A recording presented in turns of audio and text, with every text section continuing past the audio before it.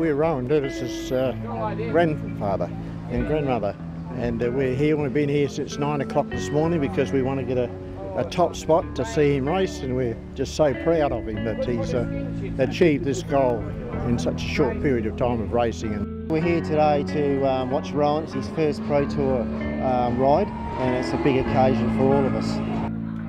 He swam right up until 15, and in that period of time he actually had good results in swimming. We see a move here coming, I think, from Rohan Dennis. He was recognised as being a potential cyclist or elite cyclist, and he took it up initially just to build his legs up, and he just sort of went from strength to strength, and now he's won a whole host of Australian championships and got to this level now, which has been great. To see him at this elite level at this short period of time is just awesome, absolutely very inspiring. His most recent achievement, last week he was in Ballarat, the under-23s, and he won the under-23 time trial, which was something he's been working towards for the last 2 months.